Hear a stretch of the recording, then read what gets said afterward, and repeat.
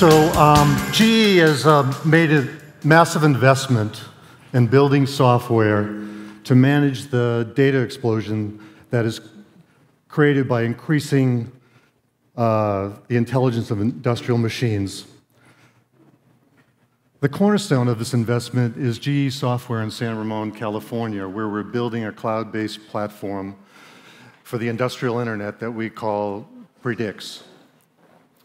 So I'm going to talk to you today about what my team has been working on. I work on the Predix team. We're building a platform for building mobile applications. And we started this a year and a half ago. And one of the key things for us at that time was that the applications that were built with this, the users needed to be able to work in environments where connectivity was an issue. They had to work offline. And so how does this fit into this data explosion that's going on? Well, we've all heard about it. Machines are getting sensors. They're getting more and more sensors. They're not just being put on the high-value assets. They're being put on the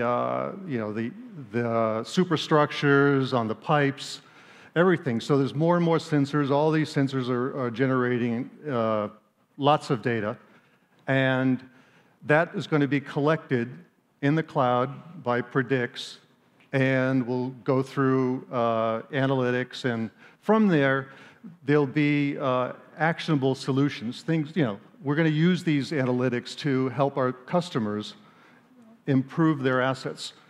So the assets are, the people that take care of these assets are the workforce. These are the folks that are out there in the field that are maintaining, that are servicing, operating these assets. So these are the ones that need this, need a platform where they can work in environments where they don't have connectivity. So GE builds big industrial machines. We're in aviation, oil and gas, power and water, healthcare. And so in remote places, here's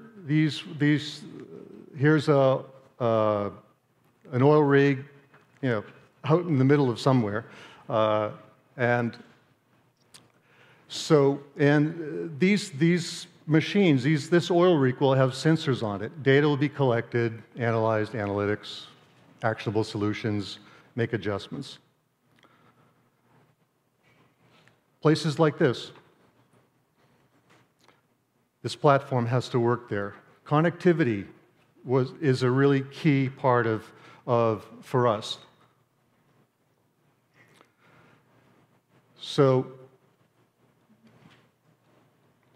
Predix is a cloud-based solution. We're in the process of building this now. It'll be open to the public later this year, and we're going to be inviting the development community to join us in building applications on top of this platform to really, to really empower the customers, find ways that they can optimize their assets. So here on the top of a turbine, well, it'd be hard to imagine him holding an iPad, but the point is, these are remote places. In a shielded control room, or on a pipeline. You could imagine that with this pipeline now having sensors on it that are going through analytics, we can start to determine if there's an unsafe condition, if there's a possible failure, and then dispatch a crew to go out to this pipeline and investigate it. And they would bring their device and with the information and do their inspection, note it down, and when they're back online, it would sync with the backend system. So our first release was last December, and we started building that at the beginning of the year. And so at that time, we knew from the beginning that offline support was a critical part of our platform, needed to be. And so we built it in. At the time, we wanted to find a solution that there weren't any available. We looked, and there were products that had offline support in it, but it was a total package. You had to use the whole thing. We just wanted to have the underlying support. And so we built our own. We used a message bus where we could guarantee that the data would be delivered between the back-end systems and the clients. And it works really well. It did what we designed it to do. And we were able to build applications, or our solution teams were able to build applications on our platform. We have one group that they built this damage assessment application. And if you imagine a utility company in the southeast of the United States, that a hurricane comes through, lots of damage, and they have to figure out what's damaged. So the utility companies from the surrounding states send crews to that state, and they're trying to assess what's happened here. So what they do is they've built an application where they can give to the crews the information to go out and walk a circuit or a power line, and so their device will be loaded up with actually the map tiles for that circuit. There's a map interface, so they get it. It runs on an iPad. These crews get their assignment to go inspect a circuit, and they then go out into the field, walk the circuit, and note what damage is done. And they're doing this in a disconnected environment. And then when they come back online, they sync up with the back-end system. So by doing this and making it, the utility company can more rapidly assess the damage and then dispatch the crews to the high priority places to get things fixed. So that's what we're able to build with our version 1 of our platform. The lessons we learned is that we were caching the data on the client, and when you're offline, it would sit there. Actually, when you transacted, when you committed something, it would go into the message queue up, and when it would come online, it would then be delivered to the back end and processed. But the solution builders wanted more advanced caching. They wanted to use it for local storage. They wanted to be able to control how long that object stayed cached. So that was one of the key lessons. Also, we needed a more flexible data model. We simplified the data models to make it easier to build our offline feature. And let me just say one thing here, and I'll talk about it later. When we chose to build it ourselves, we had to put our best engineers on it. This is a hard thing to do. And what that meant is those engineers were not available to work on other features of the platform. So that was another important lesson here.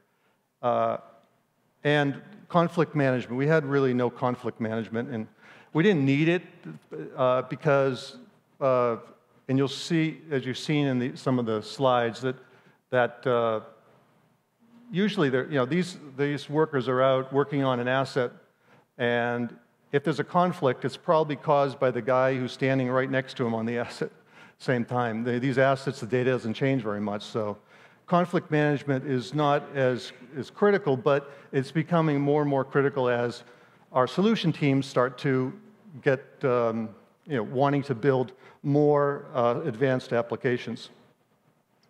So we got together in January after our release in December.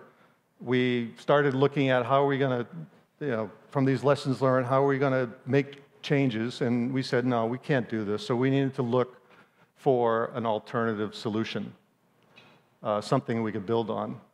And we've been tracking Couchbase Mobile. It was released last fall. A couple of the developers on my team had done some investigation into it, and we liked what we saw.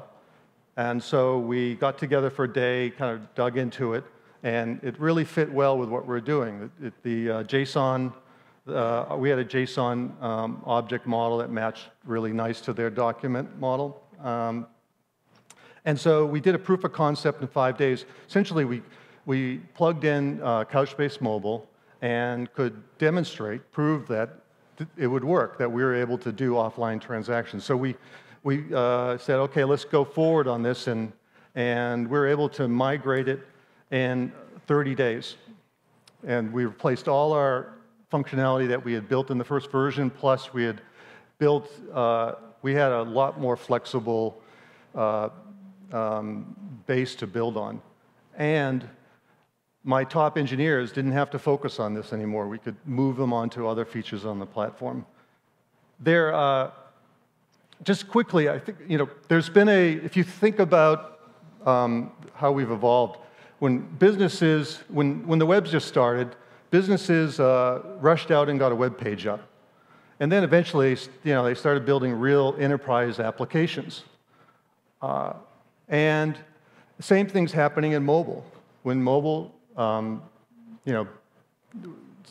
became popular, businesses said, oh, I got to get my app in the App Store. And so they rushed to do it. And now the businesses are just getting around to building enterprise apps. And this is where, if you're in this disconnected world, this is, I mean, GE is just getting around to building these applications. It's really amazing that this is becoming an important issue now, but that's where we are. And I think that's probably true with other businesses. Forrester Research has done some research into that and found that too. So here's our earlier architecture. See the message bus, cards, context, and offline, though the top two are the things we built. Card is a front-end development system. Here's it afterwards, a lot more colorful. You see Couchbase Lite, that gives us the local storage, mobile sync, the server, and cards context. Lessons learned, there's a mind shift. When you come from a request-response world, RESTful interfaces, you got to shift your mind. You got to realize you're dealing with a replicated, distributed database. But once you do it, all of a sudden things get a lot easier to solve. Couchbase Lite for storing local data, and performance improves because you have this local database on your device. So you're reading from that. You're not having to go over the wire to get the data. And one of the things we found is that this pattern of CQRS, which really is about separating your reads from your writes, works really well with Couchbase Mobile. And the case you've got, we have one customer they move cars around a rail yard. And the system they're talking to, the source of truth, is this mainframe. It was probably put together sometime in the 80s. So how do we keep, on the device, when they do the move and they commit that, that information is not true till the backend system says so. So we don't update the picture of the document that has the track information where the cars are. We send a command we write a command document that replicates to the server, a change worker, or command processor picks it up, and then interacts with the back-end train management system. When it gets the result, whether it's a success or a failure, it will then update the command object so that the client knows what happened, and also update the track to, if it was a successful move, it'll move the car, and then that replicates out to everybody that's seeing that. So that works really well for us. Offline first, you start with mobile first. You build better applications. Connectivity is an issue. And you have to, if you're an enterprise app, you're going to be syncing with back-end systems. Data on the device needs to be secured when the data's at rest. And when you're offline, you have to be able to log in to the app. And you got to prepare to work offline. The devices have to be, in those cases like the damage assessment, where they go out in the field, they had to be loaded up with the map tiles. That's what you have to do. And then you've got to address the UX.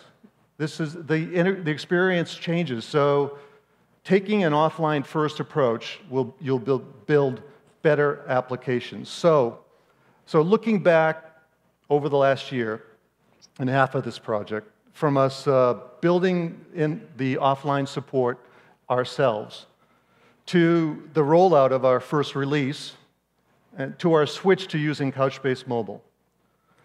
So one key takeaway is that offline support is hard to do right. So get some help. Couchbase Mobile is a great place to start. Thank you.